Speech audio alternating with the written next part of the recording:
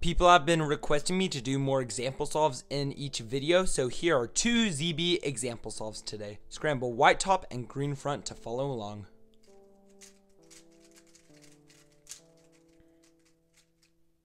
Here's the first scramble. Cross pieces are here, here, here, and here. On this scramble, there's a block right here, and this edge gets solved after inserting the blue. So I decided I'm going to hold it from right here and insert blue like that, and then solve this corner later on. By doing B prime R, it solves these 2 cross edges and the edge in the back, and then I can insert that corner into the back. I insert this corner like this right here, forming the square. But then before aligning the huge block, you have a pair right here and a pair right here. I was tracking this pair earlier, so first I would actually do U to preserve this pair right here, and then do F like this to align this cross edge. Then I'll do a D, a U2 to solve this pair right here, and then solve this cross edge on top of that cross edge.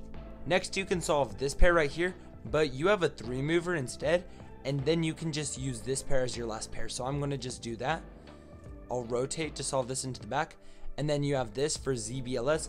This is very, very easy. You just have the pair and the misoriented edge right here. You can just take it out and insert with F moves, or take it out, rotate, and insert. From here you can do U2 to recognize the ZBLL. You can notice these 2 are adjacent and these 2 match and these 2 match, and there's just this huge block right here. So this is a super easy recognition. This is also a super easy alg too. It goes like this.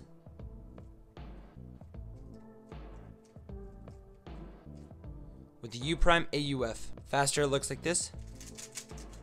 Now on to solve 2.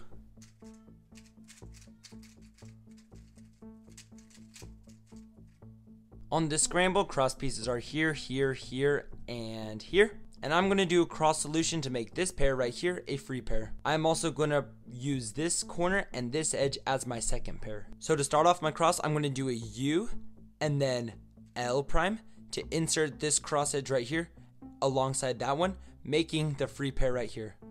It also puts this corner into the bottom. Keep that in mind for later. Then do a D2. Put blue in red's place right now, and then move blue over and put red down. You still have this free pair in the top, so now you can go straight into it. But before going into it, you could see from inspection this edge ended up right here and this corner ended up right here. So you can insert the 3 mover, then move it over, and then you can go directly into this pair right here. Next, you have this free pair right here, super lucky, and you can just do a hedge right here to orient some edges, and that sets us really nicely up into ZBLS.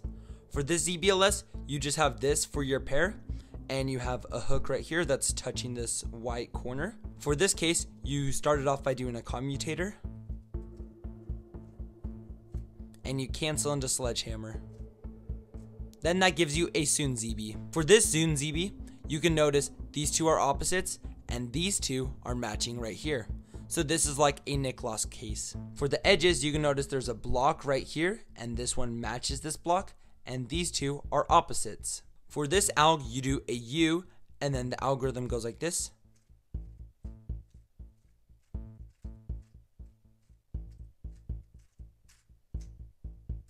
Faster it looks like this. Let me know what you think about doing multiple solves in a video, and let me know what you think about adding background music to the videos. I'm testing it out and I'm seeing if you guys like it in the videos. Also, make sure to shop at thecubicle.com with discount code Caden. Hope you learned something. Peace out.